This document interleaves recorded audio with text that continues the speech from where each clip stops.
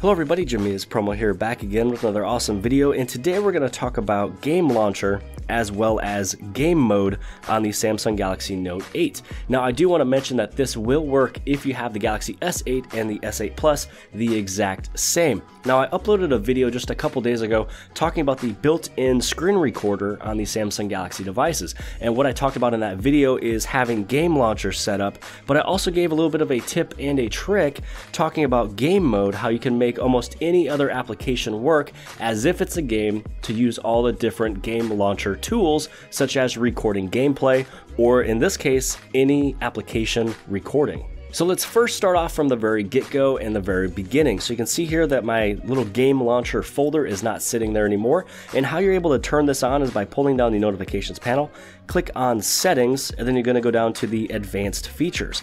Inside of advanced features, you can see the option for games, and that is how you are able to turn on the game launcher. So in this video, I'm going to go a little bit more in depth and show you everything you're able to do with game launcher, and even go just a little bit further when we talk about the game mode. If you want to know just a little bit more about what game launcher is, click on the wording on the left hand side, and then this will give you a fast little summary. So because games is something that I use on my phone almost every single day, I do want to place that little folder on the front page. So what you are able to do is go over into your little application tray, and you'll be able to find the shortcut of game launcher. But because it already created a shortcut on the home screen for me, now I just be able to place this right over into my very first page. Now that you have everything set up, let's go over into the game launcher. And then on the very top right hand side, you're going to see those three little dots. Go inside of there, and let's first go over into settings. Now one of the nice things you'd be able to do with the settings is that you'd be able to turn on this very top feature, which is hide games on home screen and apps. So then this way, any of the applications, or I should say games, that is placed inside of this folder will not be shown on any other home screen or even inside of your application tray. Now the two other options is going to be the app notifications, so you can get app notifications from game launcher as well as receive some marketing information.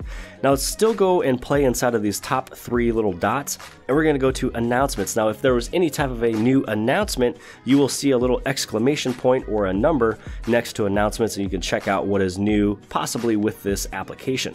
And then you'd also be able to go inside of here and you can add more apps. So either you can hit on that plus button that you saw there on the very last page, or you can go through here. Now I do want to mention that there is going to be a few different applications that will not be used as a game for, say, on the Samsung Galaxy phones, which will be the browser as well as Chrome and also YouTube, and it's only because it gives you the opportunity of recording your screen. And so a lot of things that could be on Chrome and also browser and especially YouTube would not allow you to record anything that's going on. Now here is, Twitter, you got Voxer, so this is what I use sometimes for voice messaging. Most of the time I'm using Allo. Now Twitter is definitely not a game, and so let's say that I wanted to add this in there. But really fast too, here's the other way you can add a application inside of there by hitting on add apps. And then the other application, let's say that we want to add in there, is going to be Appy Geek. And so now if I was to add both of those in there, you can see that there is two different icons right next to it that makes it look a little different. These are both set up right now as not being used as a game, which means that you don't have the options on the bottom to do any type of game launcher tools. Now, if you would like to add any of these two to work inside of the game launcher, maybe this is an application that you use all the time for recording purposes, you'd be able to press and hold on Twitter, let's say, and then now you can actually edit this and list it as a game app. Now that this thing is listed as a game app, you're going to have a different button on the bottom, which is going to be all the different game launcher tools. Now, the nice thing about this one is that if you wanted to always keep it there and leave it in that folder, you can, but it's always going to be inside that folder. It won't even be inside of my everyday folder here, which usually Twitter was going to be right up over here, but because we have these settings to where it only shows inside the game launcher, that's where it's at. So now let's open up Twitter one more time and let me show you some of these different settings you'd be able to do. So now if I wanted to, I'd be able to hit on record, and then now I'm recording anything that's happening on the screen. Now this right here you can also change. Right now I have mine set up for an image, but you can also set it up for none, or you can put it as your front facing camera, which I'm going to show you that here in just a second. So now if you are done recording, you have a done or a stop button on the very bottom right hand side, and then now you have just completed it, and it's stored inside of a folder inside of the game launcher, as well as the folder inside of your gallery. Now, when you are done and complete with any of these applications that are non-games, you'd be able to list this as a non-game app one more time, and then now this will just be used as a normal application. Now, because Twitter and Appy Geek are also not games, what I am going to do is remove it from the list. Anytime that you put one in here and you want to remove it, just hit on remove, and then now what I'm going to have to do is add in Appy Geek as well as Twitter back into my everyday folder. Now, the very last thing to talk about on the very top with these three little dots will be My Games. My Games is just giving you a full listing of the different types of games that are being played, along with how much you have played them in the last week, maybe the last 30 days, and you also have all or the whole entire lifetime of this phone. So you can see Pokemon Go was played 45 hours, Toon Blast was played 41 hours, the Bricks Breaker Puzzle was 16.5, and then the Mini Golf King was 14.5. Now, when you click on any of these applications here, you can either open the app, you can also clear it, and you can also see when it was installed or when it was last played. So somebody asked me the other day when I started playing Toon Blast and how long it took me to get to the level I'm at now. I was able to respond back through Twitter that it was downloaded and installed on 11/19, and then just mentioned basically how far I got. So one of the nice things about the very bottom is that maybe if you're looking at your spouse's phone or maybe your kids' phone and you're checking out their game launcher, you can actually see how long they are playing any and all of these games, seeing if maybe you should kind of limit that or not. Now, on the top right hand side is where you have your videos recorded. So you can see here that there is a folder for Toon Blast, and I also have a folder for Twitter. So anytime that you open up that application, it will store it inside of that one folder itself and keep it 100% organized, which is pretty sweet and amazing. And so if you wanted to watch any of the different videos, you just basically click it, and then you're able to review exactly what you just recorded. Now, also what you have inside of here is that you'd be able to press and hold, and then you can either delete it, you can get details on it, or you can share it, so you can post it on Facebook or Twitter, or maybe even YouTube. So now that we have finished looking at everything on the very top right hand side of the more options, now what we're going to do is we're going to look at things down over here. So you can turn on the no alerts during a game. So the cool thing that is nice about if you're playing a game, or if you put a non-game in here and you turn it on as a game, maybe you're looking at Twitter or Facebook and you're just crazy avid about it, and you don't want any alerts as you're using those applications, you can turn this one on so you get absolutely no alerts during that gameplay, or in this case of this video, that application usage. Then you'd also be able to mute the game, and you can also change your performance modes. If you want it high performance, if you need to save power, or anything else, you'd be able to change it that way. Now, the rest of the different features inside of the game tools is only activated when you open up a gaming app. So now that we have opened up this game, which I don't know what this is telling me to do here. Oh, there's daily bonuses. Let's see, let's check this one out. Oh, that's fantastic. Okay, so now that you have opened up a game, now you have all these options down here. So when you first swipe up, you might have your option down here that locks the screen. So then this way, if you're playing the game and you turn on this little feature, you can put it in your pocket so you're not going to be messing up your game. And how you can unlock it is just by swiping up or swiping down. Now let's say you don't want this icon to be the little screen lock, just press and hold on it, and you can change that icon to record, screenshot, the screen touch lock, or the navigation lock key. So if you always use the option of recording, now you actually have that recording option on the very bottom right hand side. Now over here is going to be the game tools on the left side. So this is where you can change all the different applications if you want them to be full screen. This is where you can also, again, turn on no alerts during the game. You can also turn off that hard press. So you know that capacitive home button that's right there, that's built into the screen. When you touch it, it just takes you home. But there's also the option where if you press and hold, it's that hard key or that hard home button.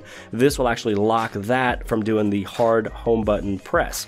And then you can also turn off or on the little edge touch lock. So if you're to touch the icon on the left of the settings, this just takes you right back over into the game launcher. So let's head back over into the game. Let's go right over here. This is where you have all the different settings of, let's say, your shortcuts. So we talked about before how you're able to change it from actually the main home screen of looking at all these different shortcuts on the bottom. All I did was I pressed and held on it, and I was able to change it to record. So in here, you can actually change it to really anything and everything you want to, and then that's the icon that'll show on the very bottom right-hand side as a shortcut.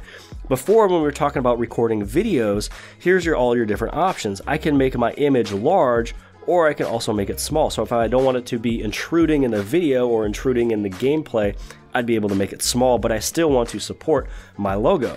Now, if you want to change that, just hit on the edit and you can change and go to a different image, or you can even take a picture. Or you'd be able to use your camera. So it's using the front-facing camera. So if you're a YouTuber or you want to start a channel, or you just want to talk smack on Facebook or something, you'd be able to use the front-facing camera showing what you look like as you play the game, or you can have it actually as none. Then on the bottom, you have your audio sources, either your microphone or game. I highly suggest not using the microphone because this will pick up everything that's around you. Even if you're trying to talk, you don't need to have that one on. Just keep it as game, so it's using the audio from the game itself. And then down here for the quality, I'm just going to let you know, you might as well go for the full 1080px. You don't need to go anything smaller. Also for the bitrate, you don't need to have it as auto, just put it as 14 megabits per second so it has its highest bit rate. Now also the cool thing is that you would be able to actually record a game at its highest quality for 80 minutes, which will save it as 4 gigs. Now that's the maximum, so I don't think you really have any type of a game or an application you would be recording for more than 80 minutes, but this one right here has an 80-minute limit, which is going to be at the 4 gigs. And then also on the very bottom, you have these 4 other options, which is the navigation key lock, your screen touch lock, screenshot, and record. So we kind of talked about these main ones right over here, the screen touch lock.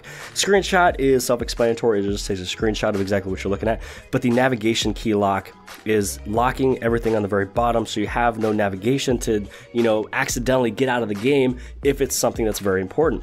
Either you can pull down the very top notifications panel, you'll be able to turn it off that way, or you're going to see a baby lock button on the very bottom right hand side, and now you just unlocked it to where you'd be able to get out of the application. So now we just talked about pretty much everything with Game Launcher. We went through all the different more settings. We went through all the buttons on the very bottom. We also were talking about adding an application inside of here and setting it as a game. So that's really everything that you guys need to know about the Game Launcher. That was the full in-depth tutorial. But now we're going to move over into the next section of the video, which is going over inside of your performance mode, which you can just press and hold, and then you can change it over into game. So when you turn it into game, it's going to increase your screen brightness. It's going to make sure your screen resolution is pretty high, and it's also going to make sure that your game launcher is turned on if it wasn't already from before.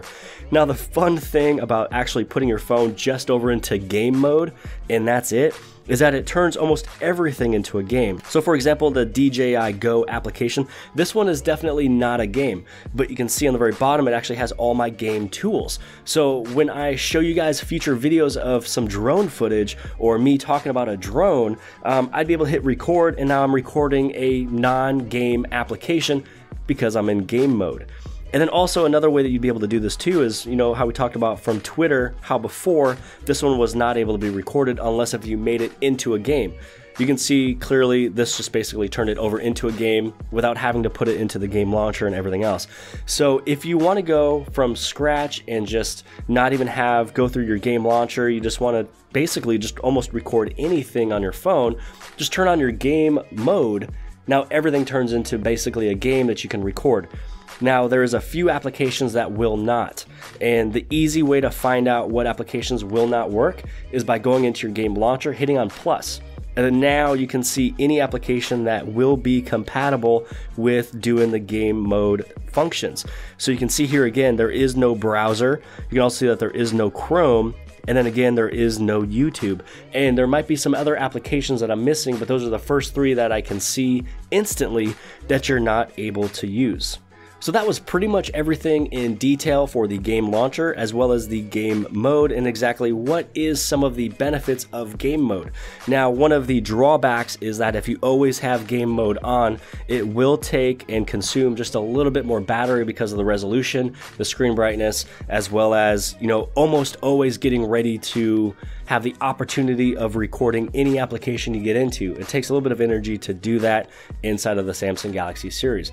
So I hope that you guys have liked this video. Hopefully it kind of sparked a little bit more interest of the phone, a little bit more of what exactly it's able to do. So if you guys appreciated that video, make sure to give this thing a huge thumbs up. Also hit on subscribe if you have not subscribed already. You can also hit this little subscribe button right over here. It gets you subscribed to this channel so you don't miss anything. Also make sure you guys share this video with your friends and family and all your social media sites. And outside of that, have a happy new year, and I'll see you guys later.